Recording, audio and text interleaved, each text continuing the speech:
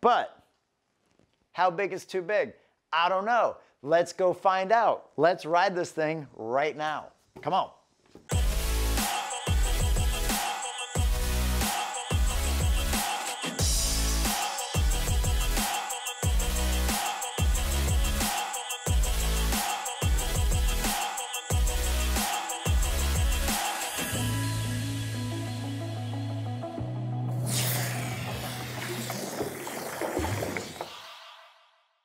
Welcome to my shop, and today we're going to talk about board sizing. How big is too big? You've probably heard a lot of people saying you might want to size up. I definitely have been pushing that. And so before we go too far into it, I want to show you a video. I recently got an email from my website. If you go to shaunmurray.com, you can actually send me an email. You got questions or whatever, and this guy sent me an email saying, I want to show you something.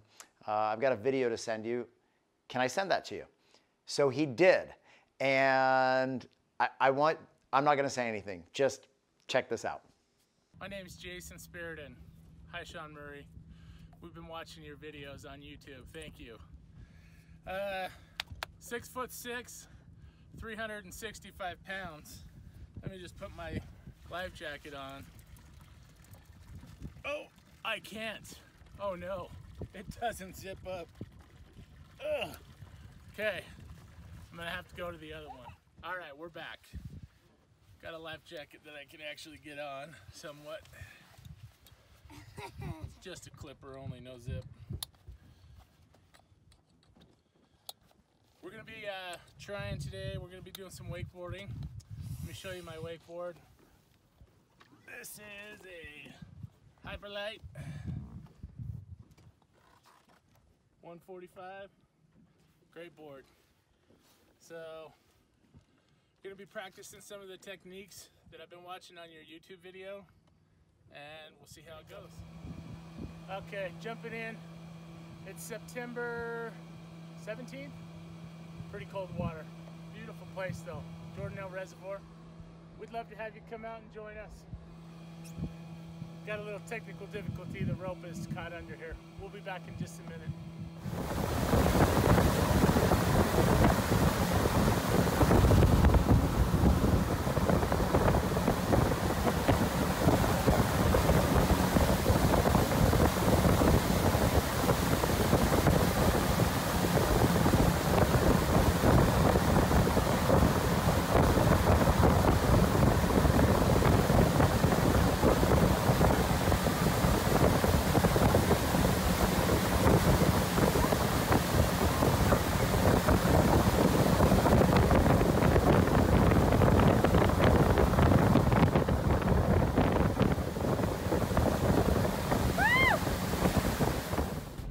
Thank you, Shaun Murray. I'm picking it up. This time next year, 265. Here we go. That's amazing. Jason, I'm blown away. That is impressive. 6'6", 365 pounds, and you're riding a State 145. Now, in my personal humble opinion, that is a really small board for you.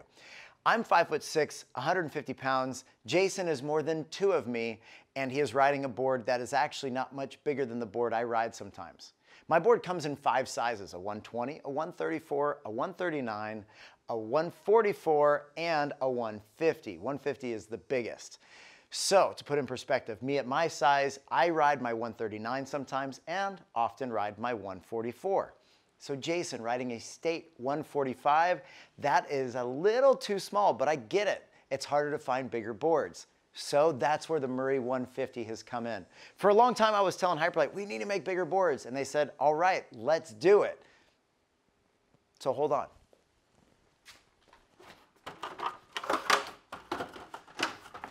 Wait. Okay, wait.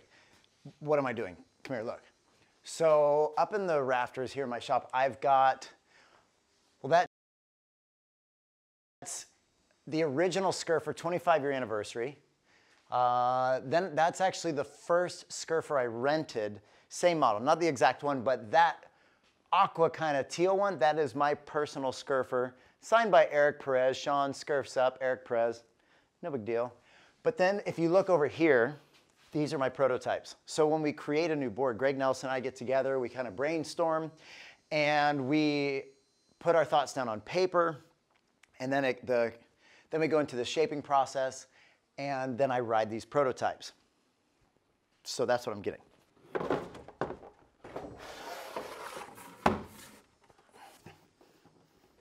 This is a big board.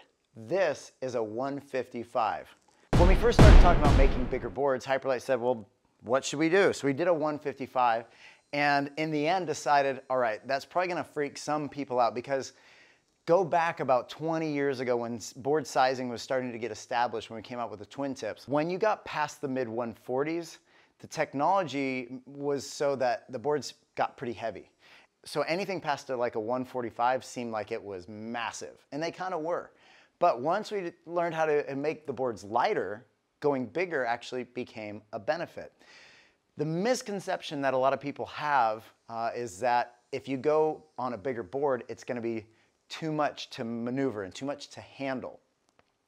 But from my experience, depending on how you shape the board and what you do with the weight of the board, you actually can get the best of both worlds, where you have more surface area, which means you can actually generate more pop.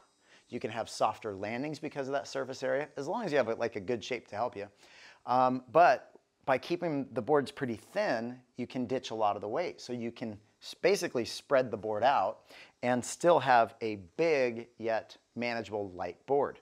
So here is the 155, and I have an idea. I've never done this before. I am going to send you, Jason, this board, and I want you to ride it. Now, when you're done, I need you to send it back, and just for liability reasons. But I do want you to check this thing out and tell me what you think. Maybe one day this thing will hit the market, but somebody your size has to ride it. Jason, I do want you to ride it, but you're not going to leave this empty-handed. You are going to have a 150. So Hyperlite is going to send you a 150 of your own, and you get to keep that one. And I want you to ride that in the meantime, and maybe one day we'll come out with these. So to put things in perspective, size-wise, look at this thing's almost as tall as me, right? Size-wise, Jason riding a State 145 is, now I'm not gonna do like the math on it or anything, but it would be pretty much close to me riding the Murray Jr., my kids board, the 120. This year it does come in a boys and a girls graphic, so that's pretty cool. Jason, I can't wait for you to experience what this is like. Now, I have ridden this before, but it was quite a while ago. How big is too big? I don't know. Let's go find out. Let's ride this thing right now. Come on.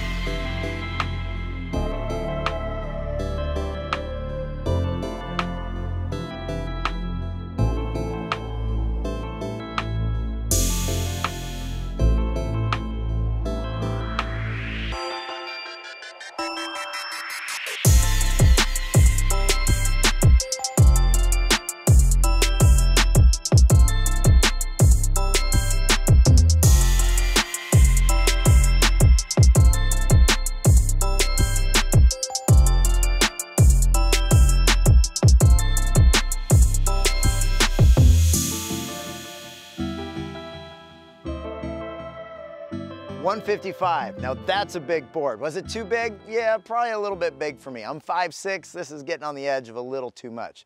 But for folks like Jason, I know there's not a ton of 6'6", 365-pound guys riding, but there are some 6'4", 200 plus guys that could use a bigger board. So maybe Hyperlite will come out with it one day, but we do have that 150, so make sure you go grab one of those. They're tough to find these days. Do your best. A lot of online retailers, but of course love it when you guys get into the actual stores and go support that business. So size-wise, it was actually kind of fun. I could see myself riding my 150 and being okay, so maybe that's another edit. I think one day I'm gonna go out and ride through all of my boards and just see what the size difference and find that sweet spot. Now, of course, I do normally land on the 139 and the 144, but this has been fun. And more importantly, Jason, I think it's awesome you shared the video with me and that we get to show it to everybody else. And I think it's incredible. You also, by next year, want to drop 100 pounds. So all the best to you on that. And wakeboarding is a great way to stay fit, to stay active. And it's a great way, of course, to enjoy your ride. So Jason, I'm excited for you to give this a shot. I realize that you are in Utah and it might not be weather conducive, but when you can, get on it. And when you're done with it, fire it back and we have a Hyperlite Murray 150 coming at you, and look forward to you getting some laps in on that thing. Thank you guys for watching, and always appreciate it when you guys like and share. If you haven't already subscribed, maybe consider doing that. And if you're gonna do that, go and smash that notifications bell. Then you guys know when new videos are going live. No matter what you ride, no matter what size board you're riding, always enjoy your ride. Peace!